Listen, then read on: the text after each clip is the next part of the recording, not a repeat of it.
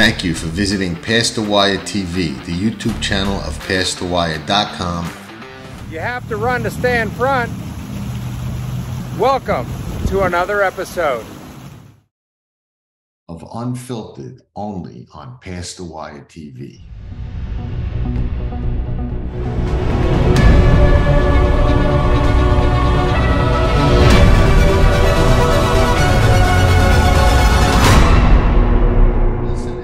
Back on Past the Wire TV for another episode of Unfiltered. Well-timed episode, in my opinion. The sales at Saratoga are underway. It's almost as exciting as the races, is it not, Mr. Wilson? Yeah, no, the Saratoga sales are they're quite fun. It's a boutique sale, so everybody shows up with some nice horses, with some nice pedigree. So this year's particularly interesting. Last year, I think there was a lot more pedigree than there were in terms of physical specimens like athletes. I think last year we had 12 horses on the short list. This year we had about 35. So it's a solid sale for sure. No doubt about it. And we're going to talk about four things today and see where that goes. But we're not only going to do that, we're going to take people behind the scenes at the sale. We're going to show them the process. We're going to talk a little bit about your selection process. We're going to talk about some sires to look for, maybe some sires to avoid. We're going to talk about the RNA process and what that means, and whether it can even be advantageous for a horse not to sell and then you buy it privately afterward. We're going to talk about all of that. We're going to go really behind the scenes. We've got some great footage from the sales. I think it's going to be a really exciting show. I'm anxious to talk about it. You know, before we show the atmosphere, and we'll show the atmosphere, and you know, you're there, you're there working, you're there spectating, you know, you're there prospecting for horses. But what is it about the Saratoga sale and the atmosphere at Saratoga, and then you know the whole environment that causes people that are sometimes very savvy business people to overpay possibly for a horse? It's an interesting sale. So Fasig-Tipton's very smart with how they do it. They try and create a boutique sale with some horse with some great pedigrees and enough that people are going to want to buy them and probably pay a premium for them. Obviously, with everybody coming up for the races in Saratoga with the graded stakes on, everybody gets excited. So as you start watching these graded stakes, your dreams start running. Hey, maybe that could be me. And then bang, you have a sale. And so usually they do it well enough to where people are in an environment where they're excited. And then all of a sudden, now you've got these nice yearlings in front of you with some great pedigree. And there's a lot of competition. So since it's in Saratoga, it's a destination to travel to. So you have a lot of big owners at this sale that might not be in attendance personally at future sales throughout the year. So sometimes you'll be inspecting horses as an agent or a racing manager, and you'll look at a horse and say it's worth $300,000. Okay. Then you come to Saratoga and you look at that same horse, and you're like, this horse could be $400,000 to $500,000, just because when you get people in a room and you might advise your client on $300,000, but if they fall in love with the horse and they want to leave the sale with the horse, sometimes they'll continue to bid until they get that horse. So sometimes that fuels bigger sales prices at a sale like this. Now, let me ask you a question.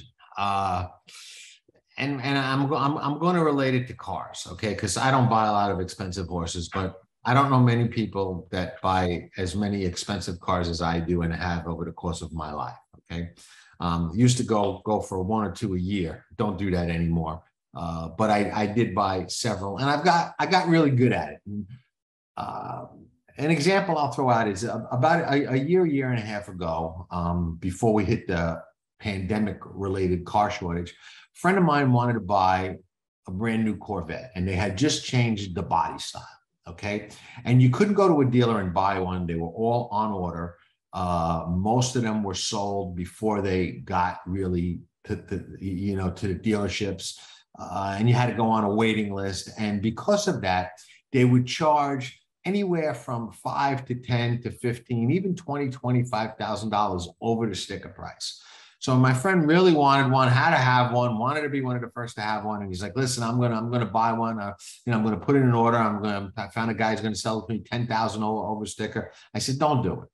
Just don't do it. It's a bad move. Cars, other than a Rolls and a couple of others, they're all, certain Ferraris, they all depreciate, and they depreciate fast. And it's just a bad way to buy a car.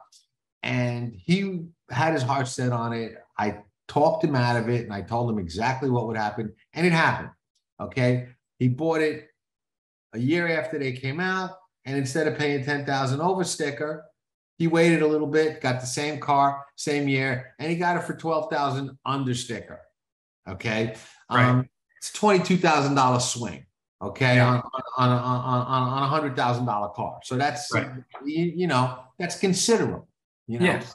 And that's depreciation that over the course of a year, it's not as bad. You know what I mean? It's not as bad of an investment. Let's relate that to horses. If I want to come in to the game and I want to buy a horse, and my budget is 200 grand, and I want to buy two horses, 200 apiece. Okay. I want to spend 400,000, maybe five. Am I better off going to Saratoga and getting caught up in that mystique? Or am I better off waiting for Keeneland or waiting for another sale and playing it smart and getting more bang for my buck? And the question is really twofold, because one, am I smarter waiting? And two is, where do I have a chance to get a better horse? I mean, the Corvette's the same, whether you buy it now or whether you buy it a year later. Are my chances of getting a good horse going to be the same or vary from sale to sale? Yeah, phenomenal question. Saratoga, for 200 grand, you won't get anything. You'll get a bad horse. That's really what you'll get. So when you look at sales, you have to look at it this way. If you have a certain budget that you're sticking to, Saratoga is not a sale that you necessarily want to buy out of unless your budget's 4 million, 2 million. If you're going to buy 10 to 12 yearlings throughout the year and you want to buy good enough horses that you have stallion prospects, Saratoga is one that comes on your list. If you have a budget in between 200 to $1 million, Saratoga is a sale that I would avoid. Because I think as you go forward and you get into book 2 of Keeneland, book 3 of Keeneland, book 4 of Keeneland, you can buy just as good of an athlete with maybe a little bit less exciting pedigree, and you can buy that horse at a significantly lower price. And we talked about it in the other show, John. We've talked about it multiple times. Most grade 1 horses are between 150 to 300,000. So as we're seeing last night, we had 4 horses over $1 million. You have multiple horses over 500,000. And so I tend not to knock Fasig, because I think Fasig put together a great sale this year. But if you look at the catalog cover of these catalogs, you see their horses that have come out of the sales. So for a sale where you have horses selling as high as they are in this sale, there's not a whole lot of great horses on the catalog for this sale. There's good ones. Flightline's one of them. He was bought out of the sale several years back. So you do get a good horse every now and again, but you have to think of percentages. So I would steer people with that type of budget more towards Keeneland, more towards book 2, 3, and 4 at Keeneland, where you can get a nice horse for a nice price.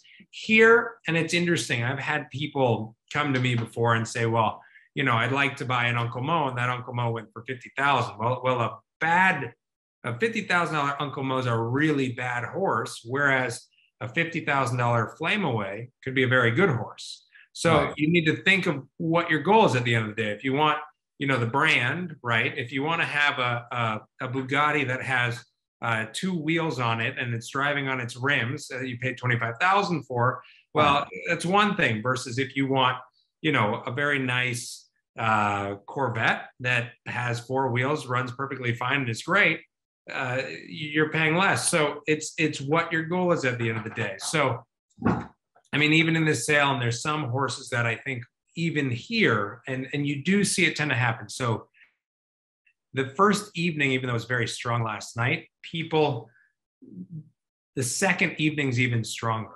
Okay. So people get outbid night 1, and then they really want to leave the sale with something, because a lot of people don't like to lose. So getting outbid sometimes can feel like losing. And then they'll hone in on the next horse and the next horse and the next horse, which also tends to drive up the bidding prices on these horses at the sale, because there's only 200 plus in the sale, versus Keeneland, you've got couple thousand to get through, there's plenty of more opportunities at bat where you can get a horse. Yeah, it's so many fascinating aspects of it. So it's safe to say, and we're going to, in a minute, take a look at the environment and the hype and the buildup at the sales. But before we do that, let's just touch base. Is it safe to say that these wealthy people that come to this sale, okay, with some of them with unlimited checkbooks, okay, very, very deep wells, can't even get to the bottom of some of them. They get caught up in the hype, ego kicks in, they want to outbid this guy, they want to outbid that guy, they want to get this horse, that's the one everybody wants, nobody's going to outbid me. They go home after that first night at the sale. Those competitive spirits, don't only apply to athletes, they apply to, business people with checkbooks too. You get just a different arena, same game, different arena. They go back with a vengeance on the second night is what you're telling me. And like, I think it happens quite a bit. And so, yeah, it does happen a lot. I do think though, and it's interesting because we had horses on our list that I thought were bought in a very good range for what they were.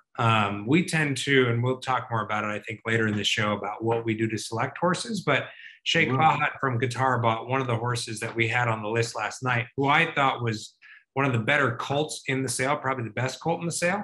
And I thought for $500,000, that colt was well worth it. So he was bought by Sheikh Fahad to go to Joseph O'Brien in Ireland. So it kind of, that also builds into it. It's a big international mix of people. So you're having people, not just the American market, you have a very international market at this sale. So it also drives up prices. And I think tonight, if there were $4 million horses last night, on day two, there's still some very good horses in this book. I think you're going to see big prices as well. Is there an advantage in buying one night over another night? Like tonight you said is, book two, but are you better off trying to find a better value in book one than book two? Are you more up against it tonight than you were last night? I think it can tend to work out that way, yeah. So early in a sales book, you have to think of it like this. People walk in with what they want to spend in certain regards. And so sometimes people sit back early in a sale. We saw that last night. There were some very affordable prices early for the horses that were going through the ring. And then all of a sudden it skyrocketed and every price was going a little bit crazy. So what we thought was one of the better fillies in the sale was a filly who was hip number 17. She was a Practical Joke filly. She was bought by West Point. We liked her a lot. Practical Jokes obviously had, he hasn't fully taken off as a stallion. So there was a little bit of a distance. And I know you talk about him on one of our scenes. So don't go too much into that because we're going to. So sometimes if you get in the ring early, you can get in and get out and get something. The other nice thing is, which we're looking at maybe a couple when we go back tonight, that were on our list that RNA'd because the sellers got a little over ambitious with the reserve. And now those horses in some situations are just sitting there because everybody's waiting for what they had on their list for the second evening. So sometimes if you jump in early, you can get horses while everybody else is waiting for a horse that they have later on the list, because some people don't want to run out of their budget too early in the sale. They want to make sure they still have enough for other horses on their list. Absolutely. Let's give everybody a little bit of a glimpse into the atmosphere of the sale. We'll see some big names floating around. We'll see some people floating around. We'll get an idea of what it's like and show how that hype and adrenaline builds up. And then we'll come back and there's an awful lot more to talk about because this is a fascinating subject and probably one of the more fascinating and interesting sales in the business. So hang on for a minute. We will be right back. We think you'll enjoy this glimpse into the Saratoga Fasig-Tipton Sale. As you see, this sale, more than other sales, is a pretty big spectator sale. People come to see it and see what happens. Funny thing is people like to clap when a horse hits $1 million, their big purchase price. I'm at $1,550,000 and $1,500,000. All done. $1,550,000.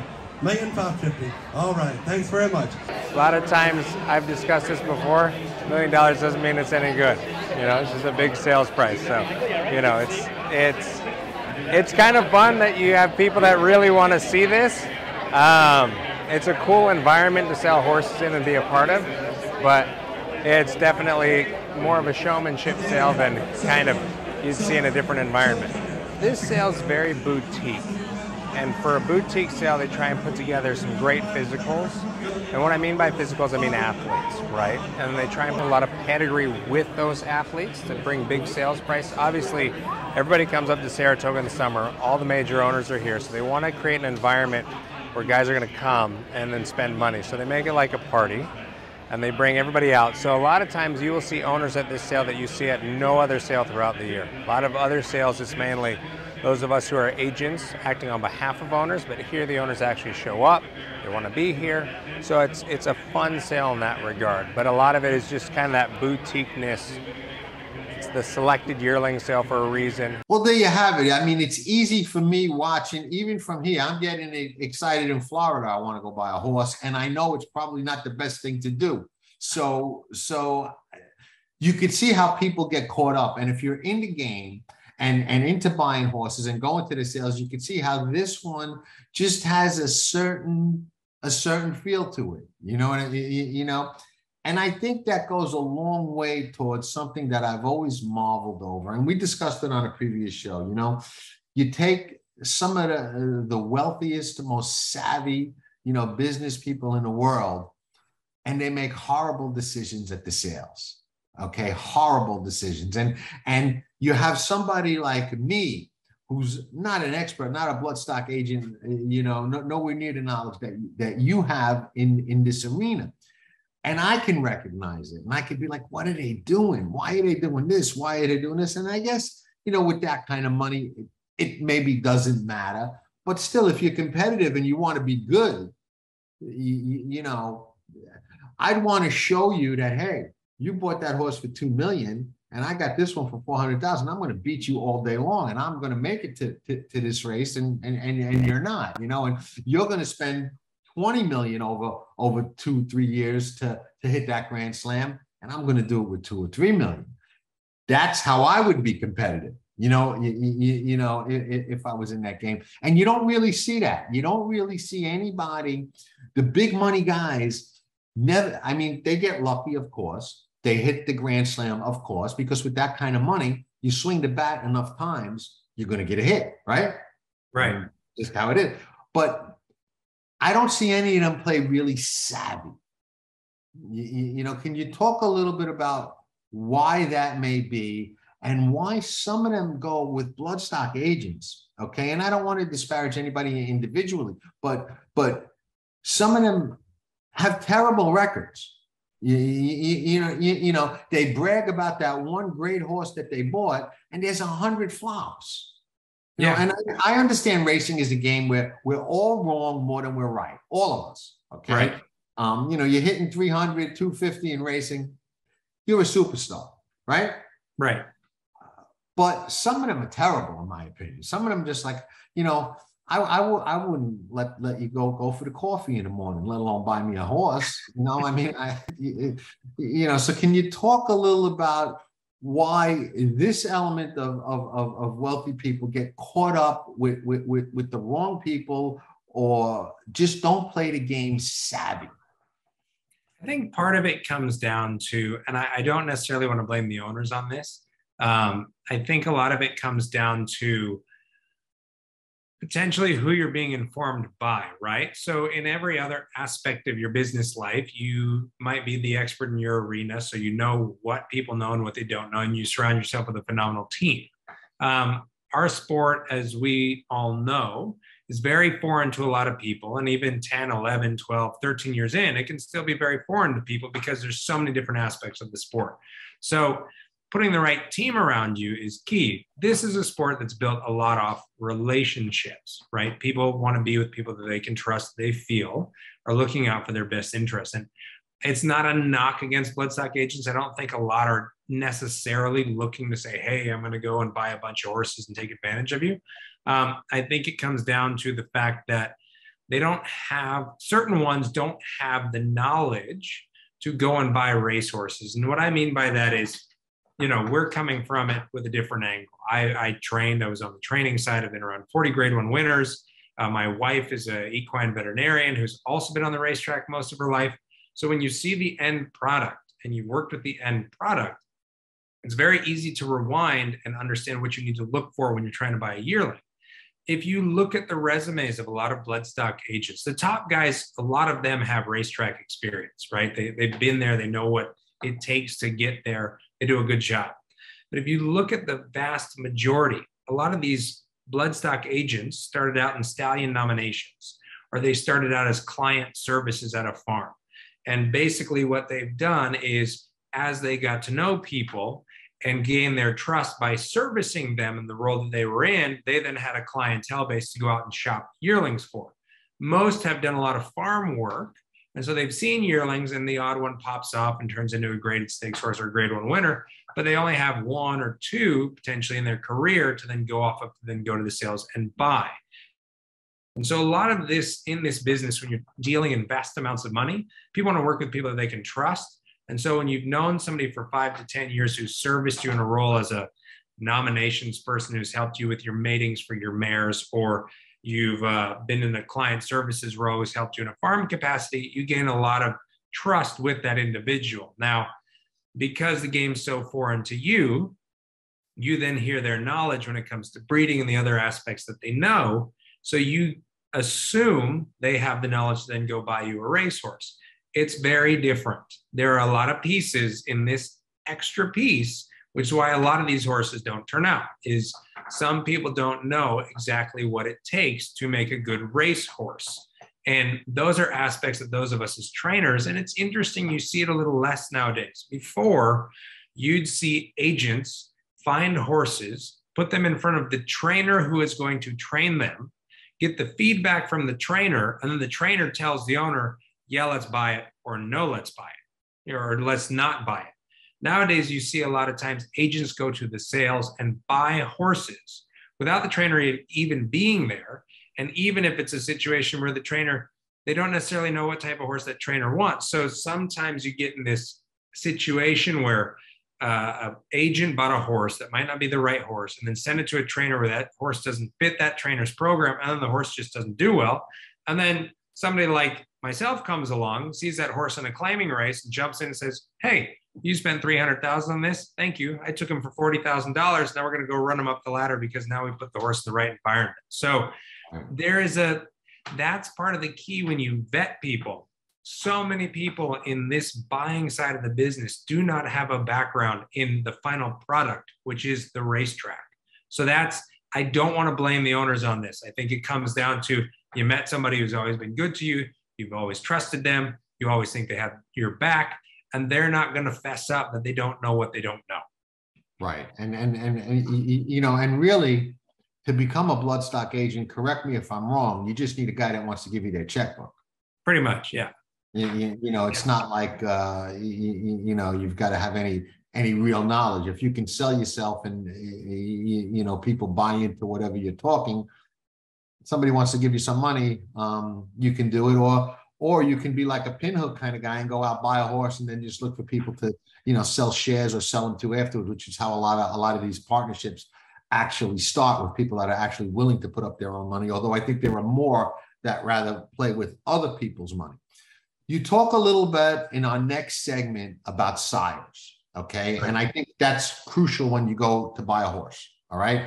I'll give you my thought, my philosophy, and how I would play it, and then you let me know if I'm on target, if I'm off base, and how you play it and how it really should be played. I always thought it's an advantage, if you're buying a horse out of a sale, to gamble on your own opinion and your own gut instinct and look for unmade stallions, new stallions that you believe are going to be good, and not necessarily the fashionable ones that everybody thinks are going to be good. And sometimes you can find horses that were quite accomplished on the racetrack, but yet people don't think of them as they're going to be phenomenal sires. You know, one horse that comes to mind for me is Matole, who was a brilliantly fast horse, but nobody's really excited about what kind of stallion he's going to be. I would look to breed to him. And I wouldn't strictly look to breed to him as a sprinter because, he was, I think he was an Escandrea who was kind of meant to go along and got hurt, was a, pre-Derby favorite. And he just happened to wind up being a very fast horse that I think he did get a mile. I think has the chance to get horses that are fast and can carry it a little further out of the right female or male line. Good Magic is another horse that I think is going to turn out to be an excellent sire. I was excited the other day when Chad ran that Mendelssohn filly on the grass that won very impressively. I think she's a really, really good filly. And I think Mendelssohn is going to be a fantastic sire and make a lot of noise. And I think those are horses that, and I'm not going to say they don't have any hype now, but they're not super hyped. They're not on everybody's list.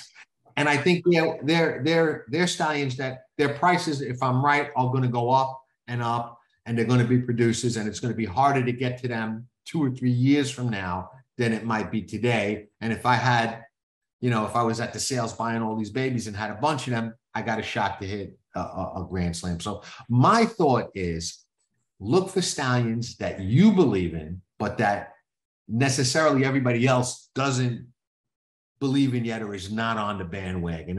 And I apply that same philosophy in wagering. It's always nice to find a horse that, everybody's not on the bandwagon and you are.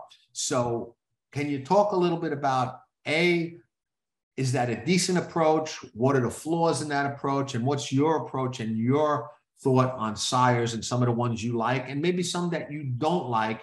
And then we'll go right into that next clip where you talk a little bit about sires. Yeah, as we go through these sales, we see more and more of their offspring, and you can kind of get a gauge on who's going to hit and who might not. Stallion that I've very much liked by seeing him as a physical, and I really like his babies, is Audible. I think Audible is going to do extremely well. I think there's several Audibles in this sale that are out of mares that don't have a whole lot of page and pedigree in the first dam that can be bought for a price, but I think they're significant athletes. I have 3 on my list that I think are substantial horses at this sale. Now that kind of goes with what I'm saying, because he's not one that everybody's talking about, oh, I can't wait to see the Audibles. No. And he's a horse where I think because of, he won the Florida Derby and he fell off a little bit, that he went to stud a little quiet. And so what tends to happen with these stallions is you need to retire them off of a big win, right? To keep that hype going through their career when they go to the breeding shed, to keep people excited, because once they're in the breeding shed, they tend to be forgotten about unless you're advertising them all the time and keeping that name in front of people. That's literally what it is. It's brand building. Stallions is all brand building. Keep that name in front of them. Keep it out there. Run Happy hasn't done a whole lot, but everybody knows who Run Happy is. Everybody. So, if anybody connected with Run Happy is watching, I just want to say this because I think it's noteworthy. Past the Wire, Unfiltered, we are the only horse racing platform that Run Happy does not advertise on, I believe. Yeah. Mr. McInville, hello. What's one more going to mean at this stage of the game? Everybody says what a great guy you are. You can advertise Run Happy with us too, but continue. Yeah. Sorry, I had to throw that in there because I do think we are the only one. But go ahead. Right.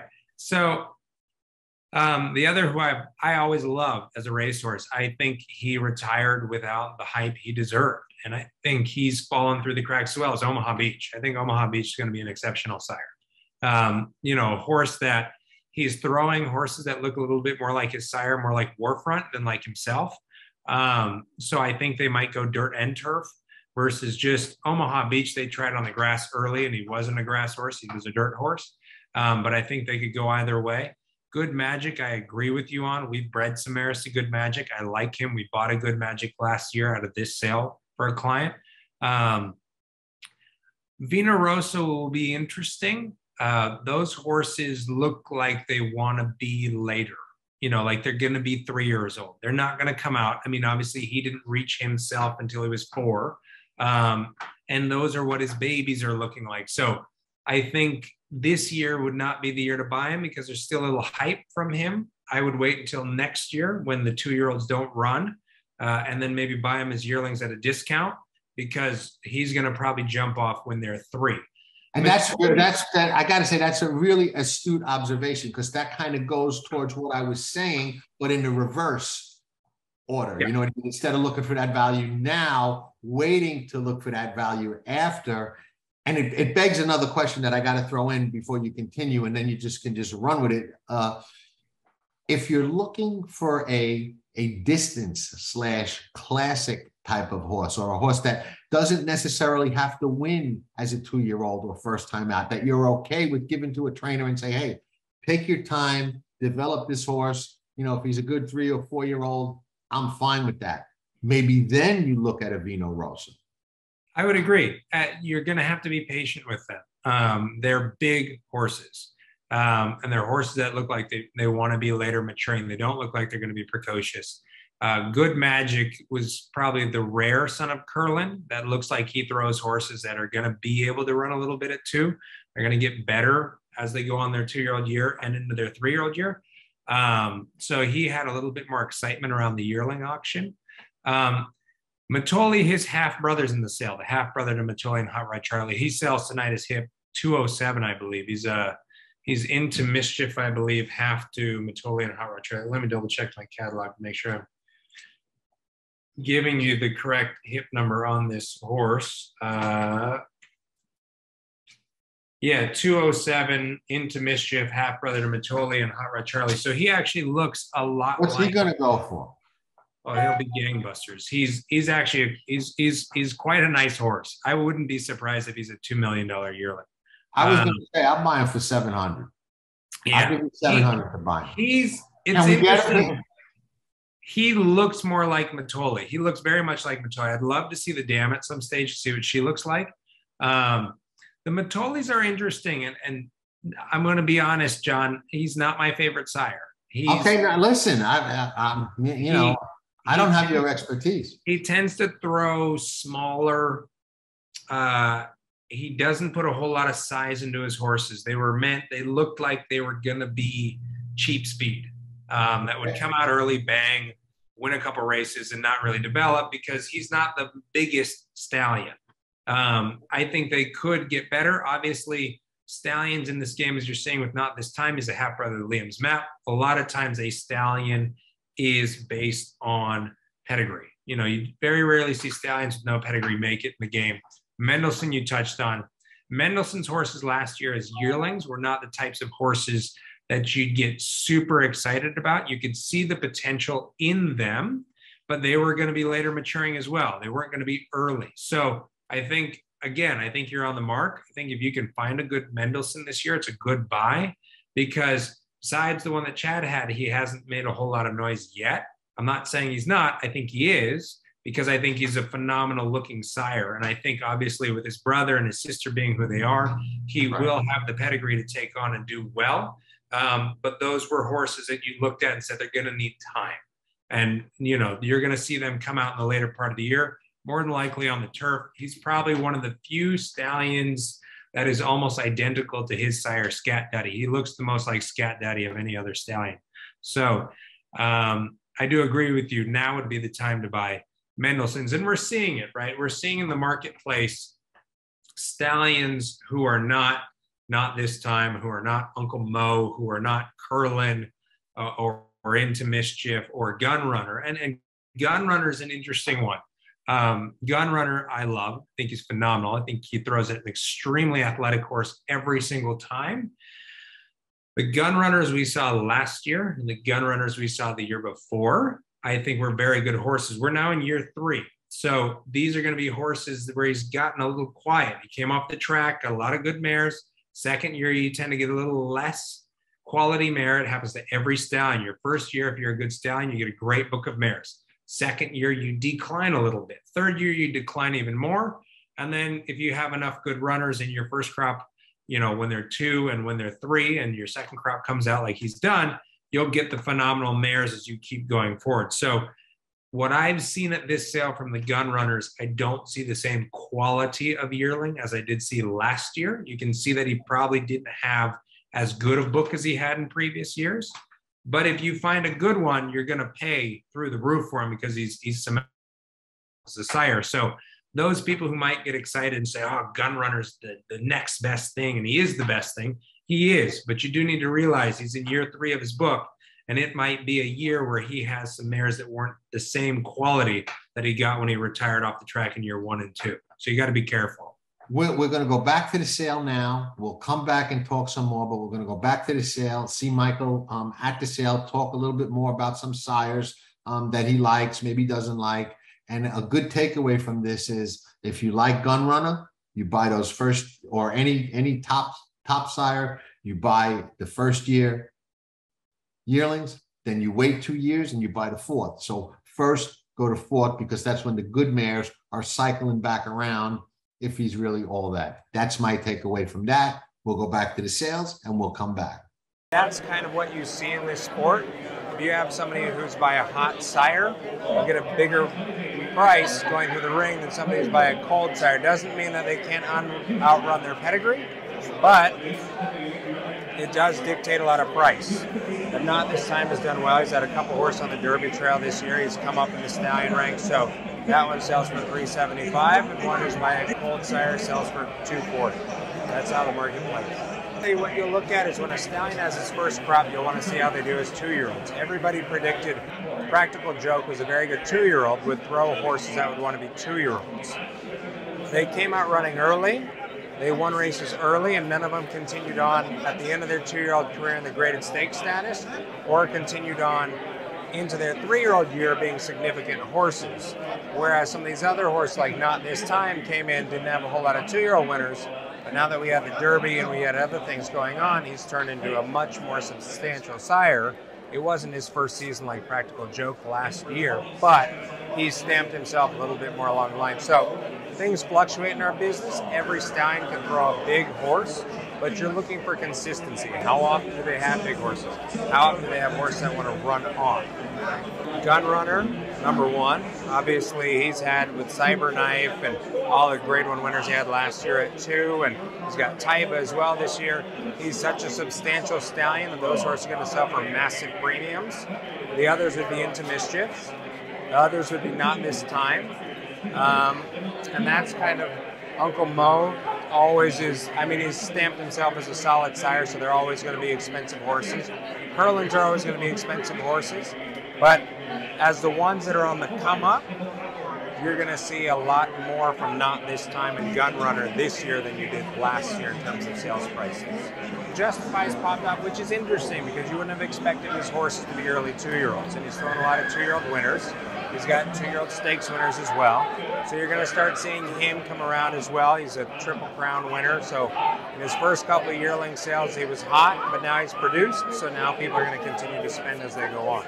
You know, the next thing I want to talk about and pick your brain on a little bit is RNA and what it means. What does it stand for? Why do horses RNA? Can you find a good deal on a horse that RNAs by buying him privately? When you inspect horses, and I want you to talk a little bit about your inspection process, what you look for when you're looking at these horses in the sales, what might prompt you to say, you know what, that's a hard pass, or that's one that we want. So a little bit about your, that you're willing to share anyway. That I know it's competitive. And another thing I want you to touch on a little bit, and it goes back to something you said earlier. You said, oh, well, you see an Uncle Mo for 50, or any horse that you see selling for significantly less than the stud fee is that a red flag right off the bat? Because sometimes I'll see that in the racing form when I'm handicapping, and they win, and it's not like I draw a line through it. I can't bet a horse like that. I mean, I do flag it, and I go, must be a reason that this, $50,000 stud fee sold for $20,000, and is still in a maiden special weight race. But talk a little bit about all of that, starting with RNA, leading into the rest. Yeah, so that's a lot. So I'll try and figure out. So RNA stands for reserve not attained, and what a reserve is what the seller sets as the price point that they want the horse to sell for. So they might look at their yearling, We have a filly that didn't sell yesterday that I love, that I really want to look at today and see if maybe we could purchase her for somebody. So sometimes they'll have an idea of what the mare looked like, what the filly looks like, and they say they might want to keep that horse themselves, but they might say, you know what, I'm not selling it for less than 300,000. Okay. And so 300,000 is the bid that they need to receive. Over 300,000. If it's 301, they'll sell that horse. But if it's 300, that horse will not be sold.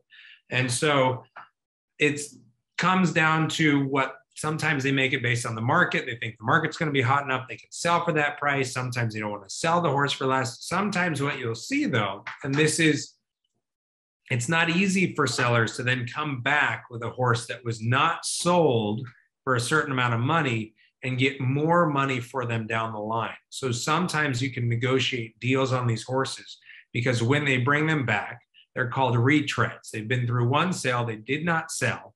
Now they're in another sale, and people are wondering, why did this horse not sell? And we saw it last year. There was a, trying to remember, I think it was a Curlin colt that we were looking at last year. And the horse was a very nice horse, had a little flute in his knees as a yearling. Really, really nice horse. Was RNA'd for a significant amount of money. I think it was like $750,000 the horse didn't sell for. So then he goes to another sale. And again, he doesn't sell. He doesn't sell for far less. I think he didn't sell for $4. So then he's in October, and I think he sold for $225,000. So you got to be careful when you take these horses onwards. They could be substantial horses. A lot of these owner breeders are trying to sell them at the right time. They're trying to make sure that they're selling the horse at their peak. So if you have a horse that looks the part at Saratoga, you wanted to sell at Saratoga because as it hits a growth spurt going into the September sale, it could look completely like a different horse. Same thing when you go into October, it could have hit they all go as we humans do.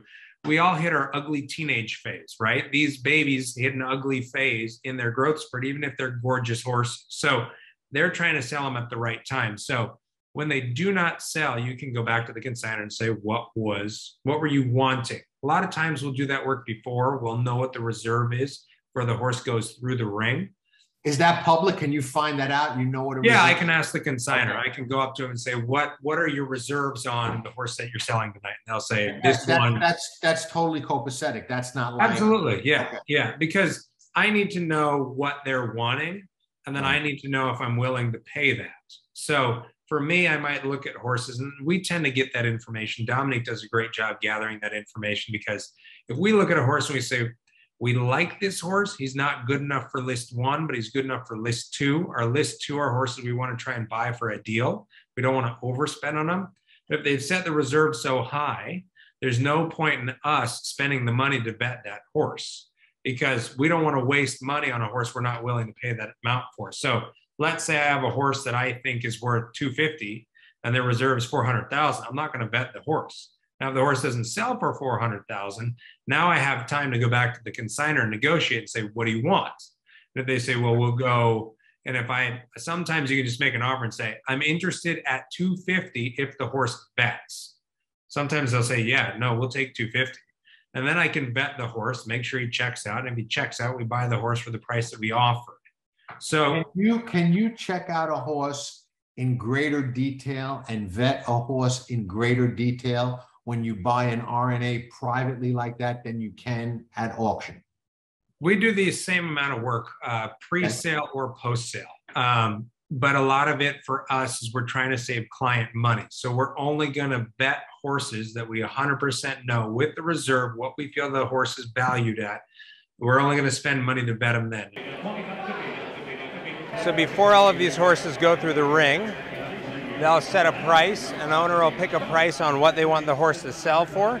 If the horse does not sell for that price, what will happen is they don't sell. And so then you can go to the consignor and find out what type of price do they want for the horse and potentially negotiate to get a good offer on the horse to get the horse bought. It's something typically you try and have all your money up front to purchase these horses. We're going to head this way to the barn.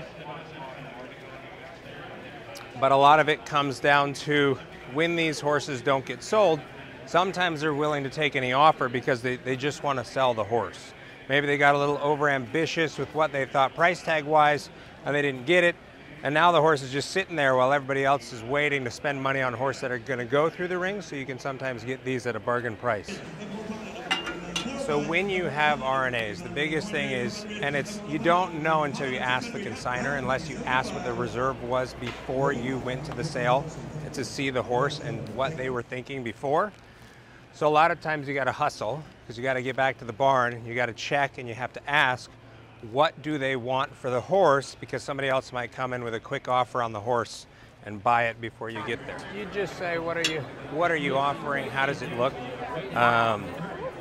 What do you want for the horse? And they're going to wait until they get the best offer for the horse. Hey, John, how you doing, bud? Fantastic. Did Hip 17 sell? Oh, you did sell her. Okay.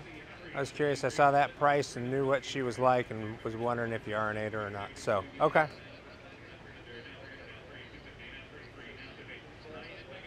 Yeah. Well, that's the discount for the sire. We joked about that, huh? Well, it is what it is. Well, who bought her? West Point. Okay. Well, I'm right behind you. Okay. All right. Bye. Physically, you put her any other stallion, she's a $500,000 filly. Or last year, she was $700,000 horse. Exactly. You know? Exactly. So, yeah. So hey, Okay. that was a risk. Look, we bought 2 of them for $260, and we got 170 for the first one, so we got 410 for the 2 of them. So Okay. it's not like you can't still make money off horse. Exactly. Yeah.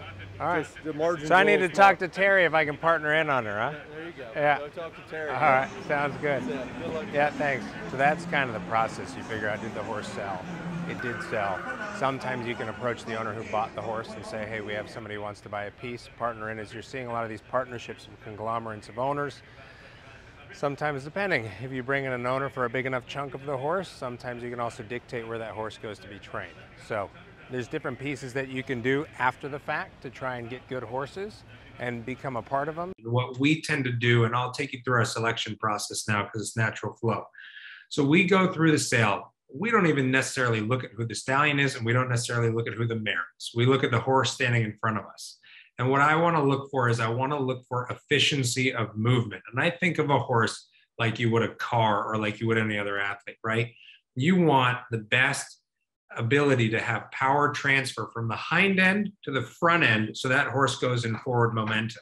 I've been lucky that I've learned from Wayne Lucas in terms of what Wayne Lucas looks for in a horse, what Bob Baffert looks at in a horse, what Donato Lani looks at, who selects Bob's horses in a horse, and Ken McPeak, and then who's one of the best guys in Europe selecting horses, Mark Johnston. So I've learned from a lot of the greats, and I've compiled that information into how I look at a horse. So for me, a lot of it comes down to how they use themselves. There are some horses that I'll stand up and they're not the prettiest physical, but if they use themselves extremely efficiently, I know that they're not going to waste action when they actually run or train.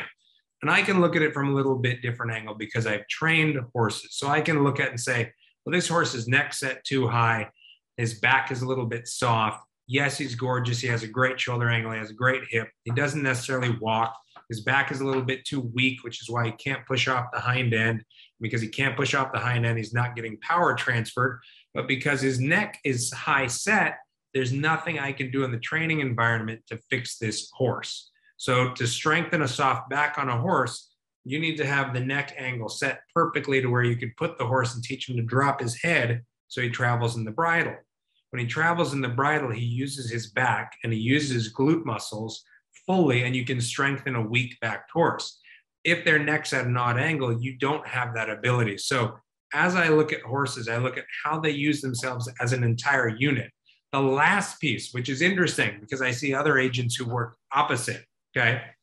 If you go to Kentucky, there's a lot of great grade 1 winners in the breeding shed that are crooked. Okay. I don't worry as much about front leg limb conformity as long as they use themselves correctly. And what I mean by that is if I have a horse that toes in and is offset in his knee and he doesn't fully extend his leg to where I think it should go biomechanically and he lands heavy, it's a horse that I'm going to worry about in training of that conformation holding up. If he has full extension of his limb and he lands softly like a cat, I'm not worried because he's going to take care of himself in training. There's a lot of straight-legged horses that can't run worth a lick, and there's a lot of straight-legged horses that can't stay sound. So for me, I look top down. I'm looking at the engine, which is the shoulder, the back, and the hip. I'm looking at where that neck is placed. Wayne Lucas is very much talks about if you look at where a horse's angle of his head is when you stand in front of him and his shoulder angle, you want those two to be parallel, right? Because that'll lead to forward momentum. So I look at the engine and then I look at the chassis and I make sure the chassis is good enough to hold the power of the car to make sure everything goes forward. Some people start chassis, engine. If you don't have the engine, it doesn't matter how straight the legs are. You need the engine first. So those are just pieces of how we inspect. Once we inspect, we have list one. List one is we will mortgage the house. We will sell all the cars. We will figure out what we have to do to get that horse bought out of that list. That's horses you need to leave the sales with if you can get them. List two are still good horses, and I don't put anything on the list that I don't think can't win a maiden special weight allowance and potentially become a stakes horse. Some people come up to me and say, hey, can you buy me a horse in between 60 and 80,000? I can if it makes list two or list one, okay? But I don't go to a sale and say, oh, there's a horse, he sold for 50, he's okay, because horses that don't make our list, I have a scoring system, which initially Lucas taught me. He had a 1 to 10 rating. It's funny, over the years, my rating really falls in between 5.5 and 8 now with, marginal decimal points. If it's a horse that's a 6.5, that doesn't make the list. 6 3/4 makes list two, 7s make list one, and everything above a 7 is gravy. So when I have a horse that's a 6.5, if I have a 6.5, that's 50 grand, and it's by a decent sire. If the person, I'll tell them 6.5 are maiden claiming horses for me. They're not going to be maiden special weight horses. So don't expect that because we found a horse for 50 grand, it's going to be any good. But if there's a horse that's a 6 3/4 on list two, we still might get a good horse at a good price that's still a good athlete. So that's part of the process. And then based on how I assess these horses, if they're list one, as I say, you pay through the roof. If it's list two, I want those horses at a price that I think is fair for that horse. And we'll see Wayne is in some of our footage. He's there scoping them out and still doing it after all these years, and having not a bad year this year. He won the other day with that nice filly, and of course he's got that big filly, Secret Oath, that you like a lot. So all fascinating stuff. Now let me ask you this: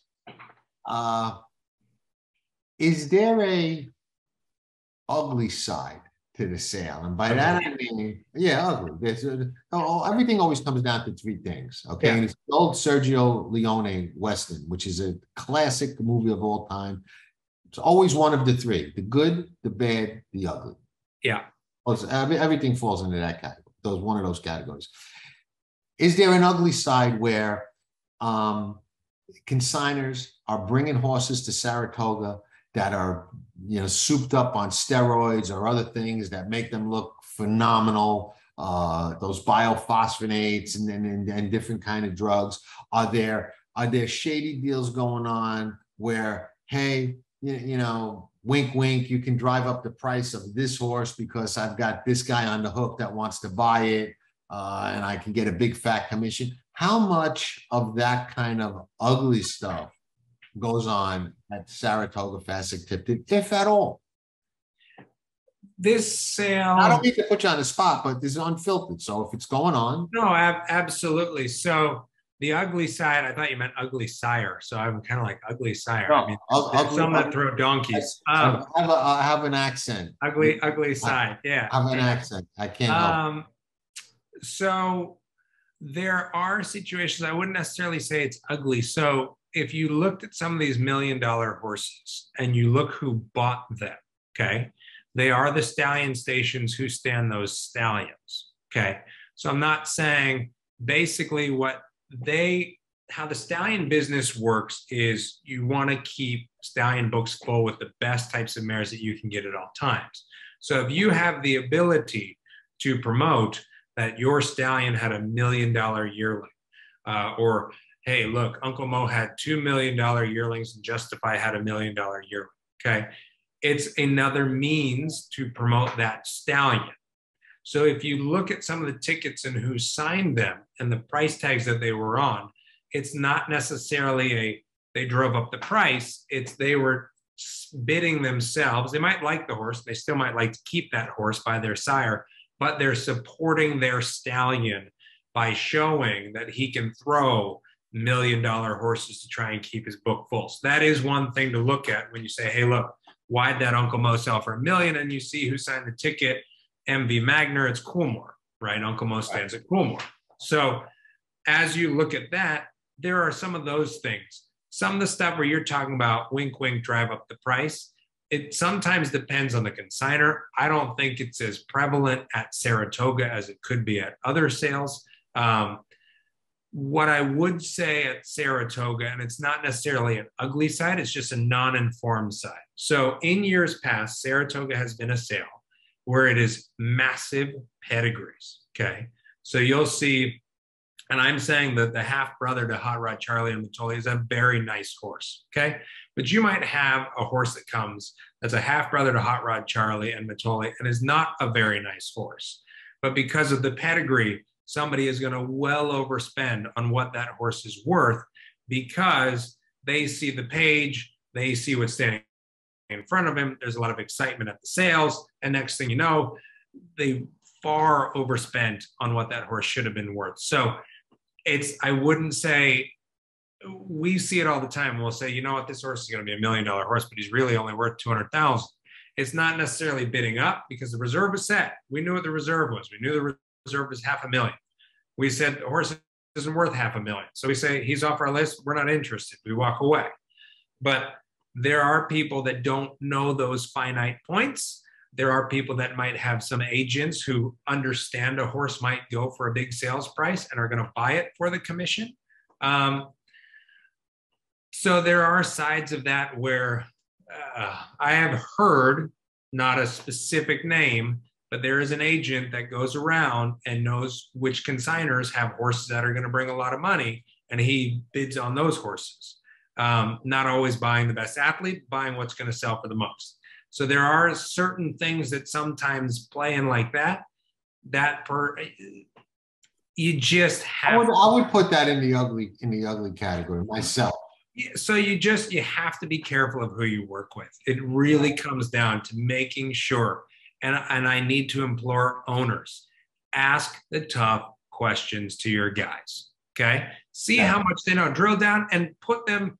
If you have an agent who buys for you, put him in a room with your trainer. Have him talk. See if he can even hang with what your trainer knows, right? Because if you have a great trainer, the agent can't hang on the same level in terms of what that trainer understands and what that trainer knows. That agent shouldn't probably be buying horses for you.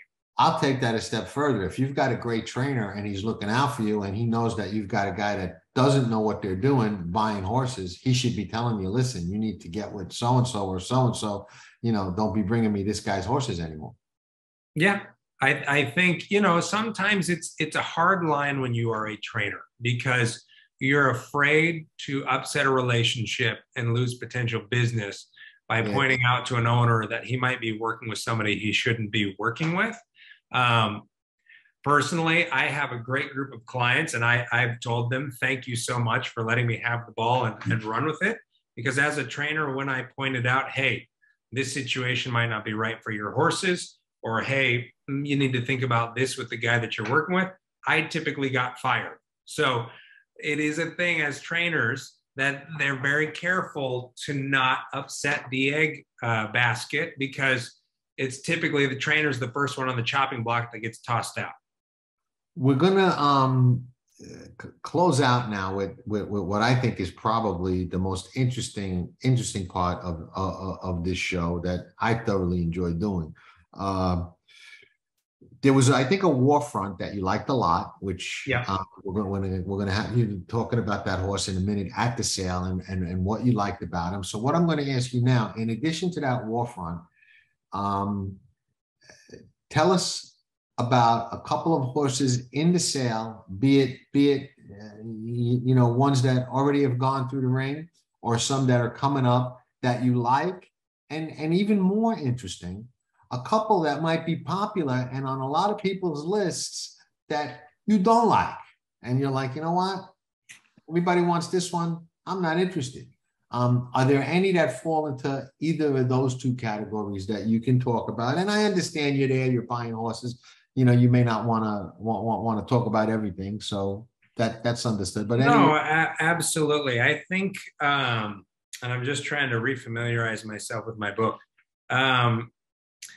I will be 100% honest and say that several of those $1 million horses from last night they didn't make our cut.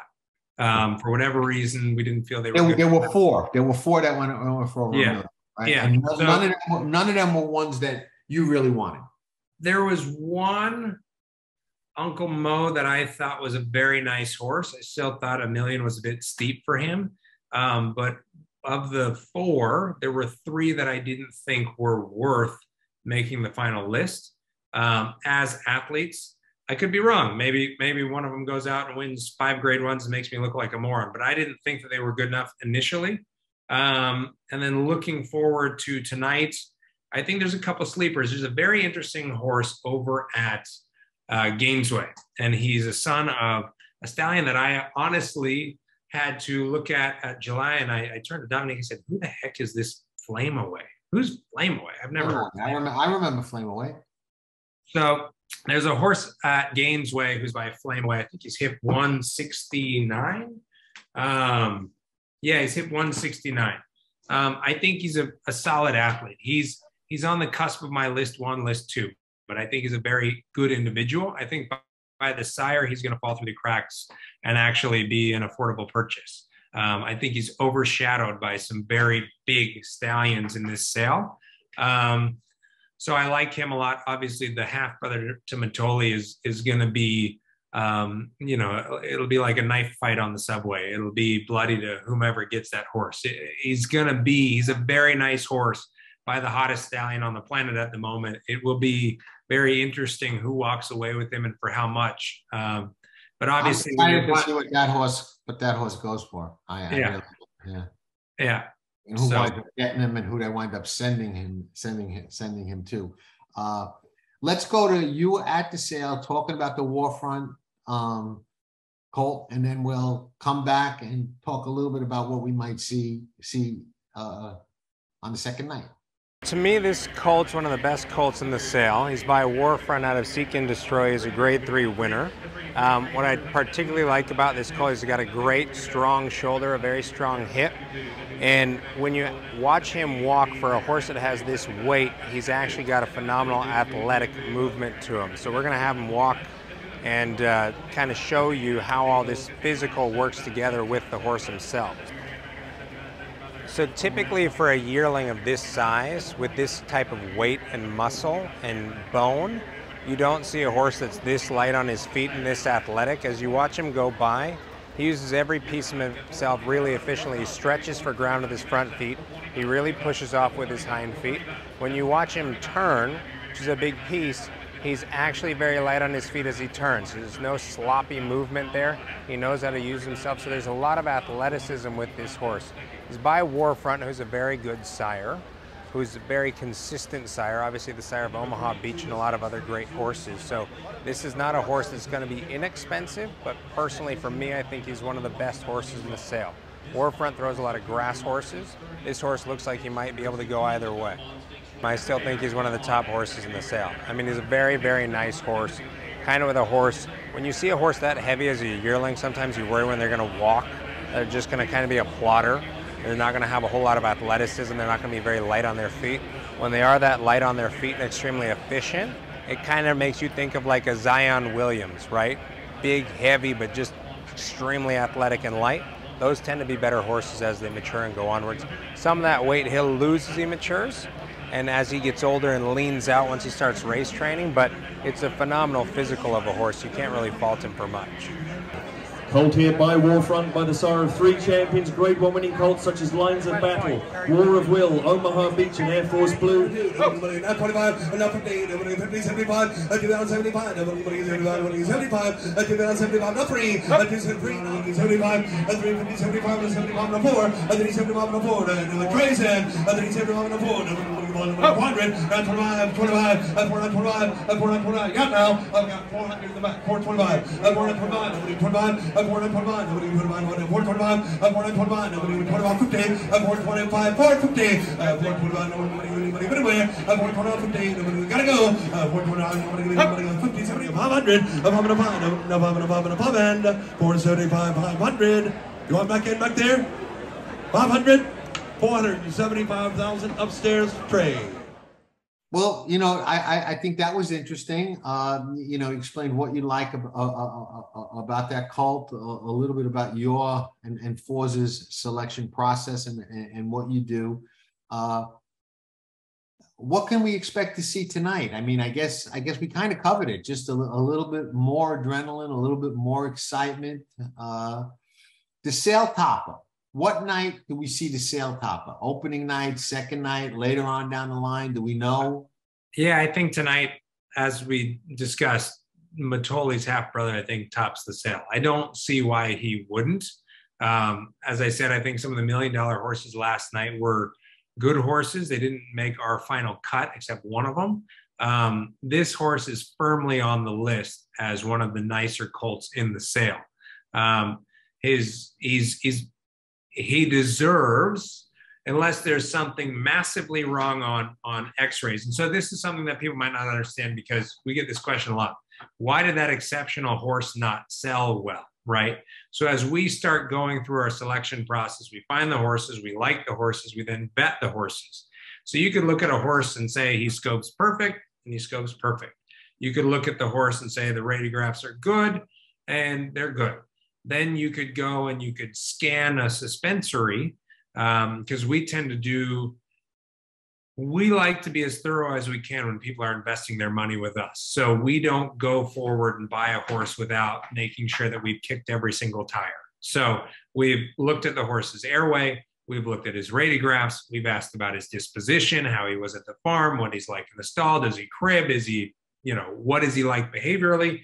And then we'll take it one step further and we'll scan, ultrasound, every soft tissue structure on the lower leg to make sure that there might not be a tear in something that is going to be significant to this horse down the road. So sometimes you'll see these big horses go through the ring and people say, well, he was out of a Grade 1 winner and by justifying he's $50,000.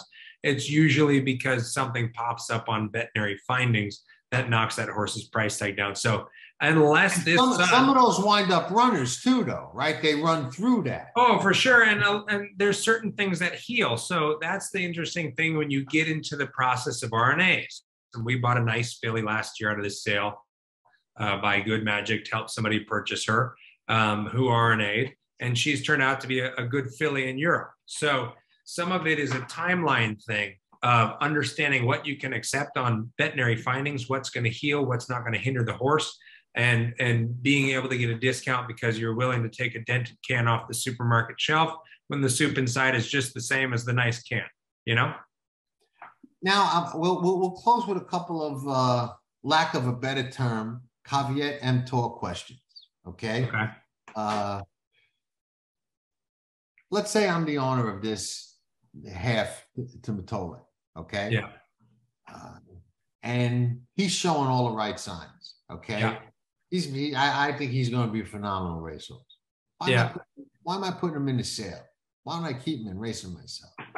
Depends on, so sometimes, and it's an interesting thought process because I was exposed to it early by a friend of mine who ran a big breeding operation and trained for them.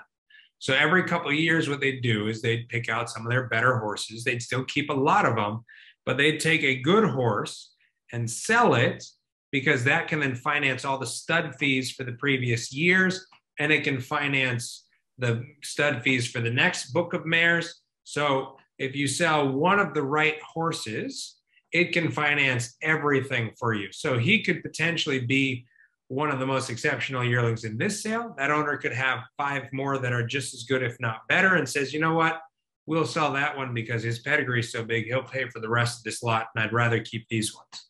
And here's the other piece. Some people put these horses into the sale, and as I mentioned in one of the videos, they'll come back in as the breeder and say, I want to stay in for 25% now that you bought my horse. And they'll buy back 25% to stay involved. But the person who bought it could always say no. They could, but sometimes a lot of it is they know the consignors are really good at their jobs. They know how many times I've looked at their horse. They know everybody else who's looked at their horse. They know exactly who's probably on their horse, right? So with that being said, that information will get passed back on to the owner. The owner then sets the reserve as they have a talk with the team. And the owner might say, hey, you know what? I see that Eclipse Thoroughbreds is on my horse. I like Eclipse. I'm going to call them and say, if you buy my horse, I'll partner back in on it. Okay? And that's not unethical. That's totally. No, they're just like, if you end up buying my horse, I'm happy to join you. If it's somebody else they know and they might not like, because at the same time. Is that not a little bit of an advantage to Eclipse if nobody else has that deal on the table? Because I know, hey, if I go for $2 million for this horse, the guy who owns them is going to buy in for 25%. That's $500,000. It's only really costing me 1.5, and I've got control of the horse. Yeah, I mean, an advantage over the guy next to me who's got to put up the whole $2 million.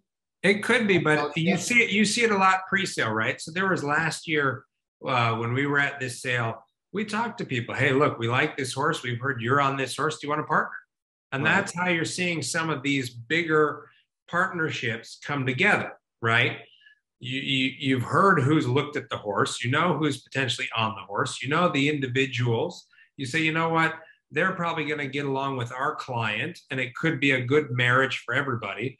Let's work together, pool funds, and buy this horse, and then maybe we have more funding to go buy more horses together. So it is an advantage, but that's why this business is built on relationships and trust. So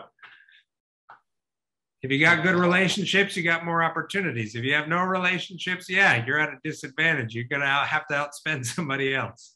I think I said, I don't like to take credit, but I think I said it best myself once when someone said to me, trust me. I said, there's only 2 people in the world I trust. One's me, the other one's not you. So trust nobody. But caveat emptor, I think, applies to well, just about everything, but the sales as much as anything. Fascinating window and glimpse into one of the most fascinating sales, not only horse sales, but just in general sales in the world. If you haven't seen it, I think you'll love the footage that we showed you tonight. If you watch a horse go through the ring and watch that process, it's a fascinating thing. We've talked before about the spotters and how amazing they are at catching any little type of bid. One fun thing, do certain people who bid, I guess you get to know them after a while, do they have certain things that they do? Like, you know how people will gamble, they root a certain way, you know what I mean? So I heard a really funny story the other day. And there was an individual who had told the bid spotter that he was going to, if he had a pen in his shirt pocket, he was still in on the horse, okay? And to take his bid, as long as the pen was in his shirt pocket. Okay. So he's sitting there, pen's in the shirt pocket, you know, person's rebuttaling, somebody bids, pen's still in the shirt pocket. Somebody came up and asked for the autograph of this individual. He took the pen out of the pocket. So the bid spotter's like, what's going on? Is he out? So he signs the autograph and gives the pen to the kid who asked for his autograph. Kid runs off with the pen, and the bid spotter's thinking, what is going on here? Right? This is he in? Is he out? Like, we don't know. The pen's not in the pocket anymore. What's going on? So then bidding escalates. Bidding escalates. Somebody else jumps in. So the bidding has gone through the roof. Kid runs back and says, hey, sir, I think you forgot your pen. He says, oh, thanks. Puts it back in his pocket. Next thing you know, bidding closes, and they come with the check and said, hey, you got to sign for the horse you just bought. He said, I didn't buy the horse. He said, the pen's in your pocket. You said if the pen was in your pocket, you were bidding. He forgot he put the pen back in his pocket, so he had to sign. I think it was for $1 million horse too, so he had to sign a big check. But he's back in, man. Expensive lesson. He's back in. in. The rules. Yes. You got to play. You got to honor your own rules. You know exactly. What I mean? You're setting the rule. So I guess some of that. Do some of these people have tells like in poker? You know, you're sitting in the room and you know, okay, I could tell that. This guy is interested in this horse just by the way he's carrying himself when they bring that horse into the sale. I mean, absolutely. I never knew I had one, but a very close friend of mine said, John, I could always tell when you're alive for a lot of money because you've got that poker face and you don't let on. You could lose a photo for 100,000 and the guy next to you doesn't know it. He goes, but I know. I'm like, how do you know? He goes, because when it's big money to you, you always lean. He goes, you always tilt your body a little bit. Like I do, I never knew it. You know, you don't realize it. He goes, I always know when you're alive. Even if I ask you and you say, nah, you know, I know when you're lying because when they're coming down the lane, if you're leaning, I know it means something to you.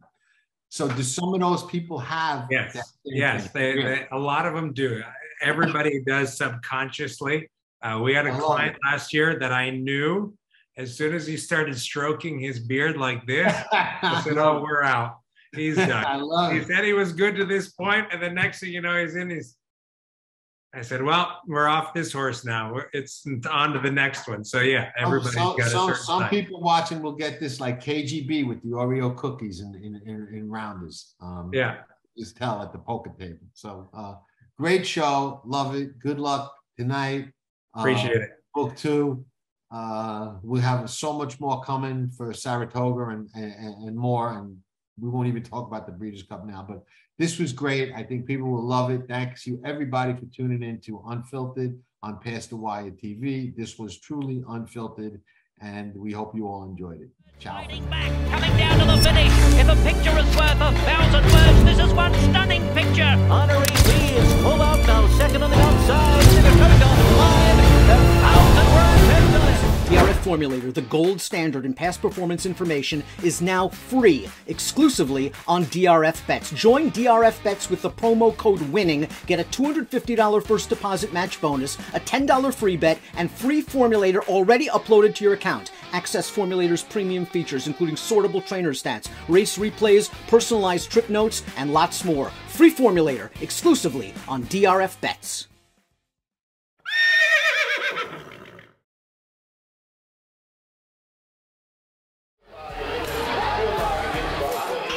Nobody does it better.